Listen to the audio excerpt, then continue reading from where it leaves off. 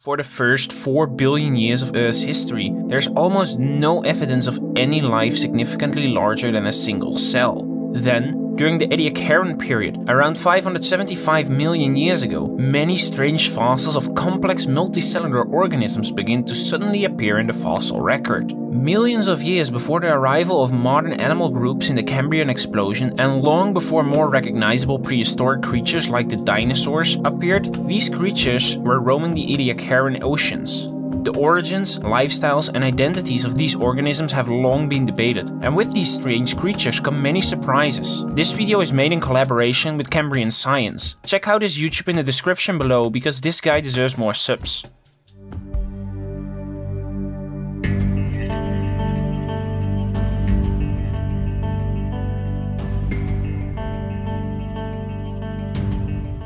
To start, the origins of multicellular life are shrouded in mystery, thanks to limitations in the fossil record. However, there is now some evidence of multicellular life prior to the appearance of Ediacaran biota. 2.3 to 2.1 billion years ago, fossils were formed that might be the earliest known body fossils of multicellular organisms. This may have coincided with a temporary increase in the oxygen levels, and it is thought that these organisms were wiped out shortly afterwards, leaving no descendants. There are also possible fossilized tracks of multicellular creatures from around 2.1 billion years ago. 1 billion years ago, fossils of multicellular red algae appear. Green seaweed has recently been found from around the same time. Around 715 million years ago, biochemical traces of sea sponges can be found. And about 650 million years ago, there's possible physical evidence of sponges as well. For most of the Ediacaran, fossils of multicellular organisms are still rare. In the Doshanto Formation in China, small fossils of what appear to be animal embryos can be found near the beginning of the Ediacaran, although they may instead be the adult phases of small extinct organisms of the time. As the Ediacaran went on, oxygen levels increased by about 50%, resulting in an atmosphere with 1/4 as much oxygen as that of today, and filling the oceans with fuel for a sudden explosion of multicellular life. During the last 40 million years of the Ediacaran, life in the ocean started to change more rapidly. Starting around 580 million years ago, a variety of frond-shaped organisms appeared in the calm, inner shell of environments.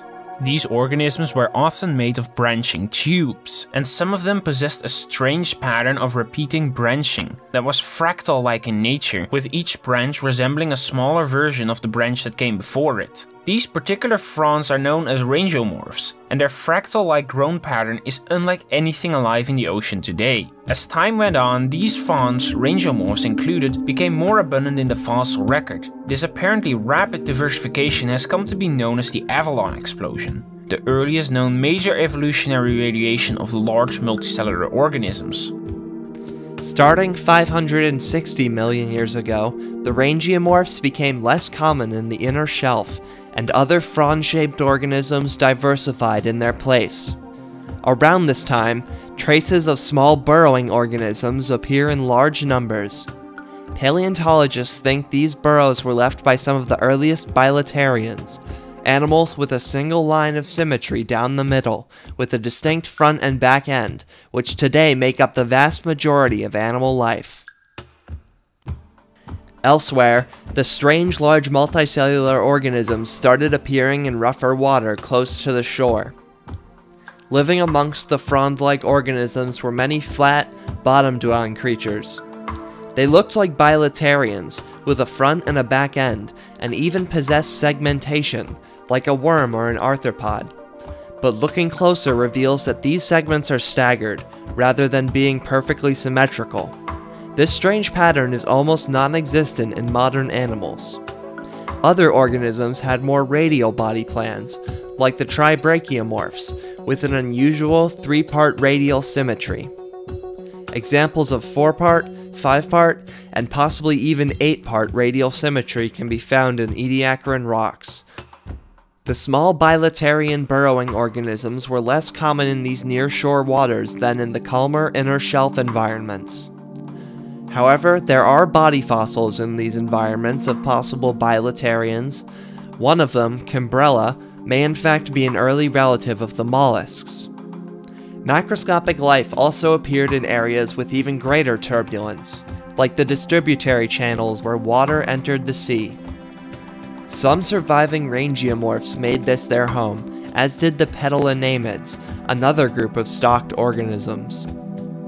Around 550 million years ago, almost all of the strange Ediacaran organisms vanished from the oceans, as the burrowing organisms expanded into the nearshore waters. Only the rangiomorphs and the petalonamids remained, taking refuge in the high-energy channels until the end of the Ediacaran. Near the very end of the Ediacaran, an abundance of small shells and shell fragments appear in the fossil record, known as the small shelly fauna. This represents a new innovation in the evolution of animals. Hard parts made of minerals that offer protection and structure. Many of these shells are tiny organisms like Claudinia, but other fragments are of larger organisms like the meter-wide sponge-like Namapoikia. This innovation, along with many other factors, set the stage for the Cambrian Explosion, when bilaterian animals radiated into many of the groups we see today, presumably driving the remaining Ediacaran organisms to extinction. So where do all these strange Ediacaran organisms fall in the family tree of life? Are they animals, or are they more basal eukaryotic organisms? Are they mostly members of one singular extinct group, or are they extinct relatives of different modern groups? These questions have puzzled scientists for decades. It was recently found that Dickinsonia was likely an animal of some sort, as indicated by the cholesterols found in its remains.